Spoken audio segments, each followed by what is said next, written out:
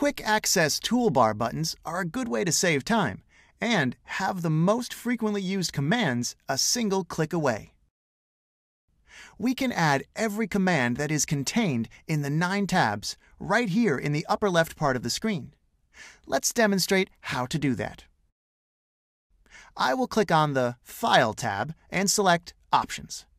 Once I am in the Options menu, I can select Quick Access Toolbar, where I can find all of the commands within PowerPoint. I'll use the drop-down menu, next to which is written Choose Commands From, in order to find the commands that I am looking for. Once I have found a command of interest, it will be added to Quick Access Toolbar by clicking on the Add button. If I would like to remove a command from the Quick Access Toolbar, I will use the Remove button instead. You do not have to perform these operations every time you start a new presentation, as each modification of the Quick Access Toolbar will already be available.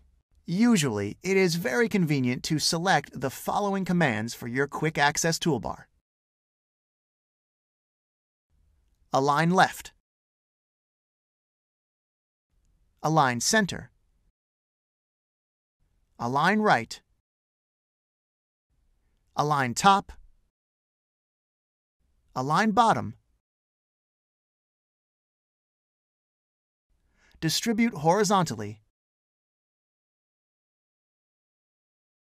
distribute vertically,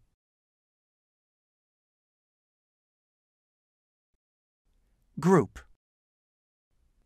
After we add a command to the Quick Access Toolbar, we can use it with a single mouse click. Let me provide an example. I'll add 2 shapes to our slide.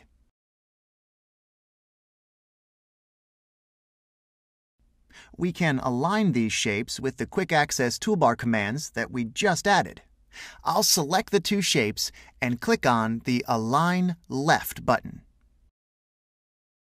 As you can see, the 2 objects were aligned. Now, I would like to show you a very interesting technique that would allow you to use the Quick Access Toolbar buttons through the keyboard.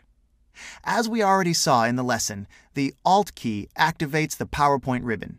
It also activates the Quick Access Toolbar buttons that we just added. By pressing Alt and one of the numbers that we see in the upper left part of the screen, we will trigger the respective command. Given that the first button in my Quick Access Toolbar is the Align Left command, I can press Alt and 1, and this would align the 2 objects to the left. Note that we are using only 2 keys, Alt and a number. That's perfect, right? Easy to remember and fast to execute. It's up to you whether you decide that you prefer to use the keyboard or click on the Quick Access Toolbar buttons with the mouse. Both methods are fast.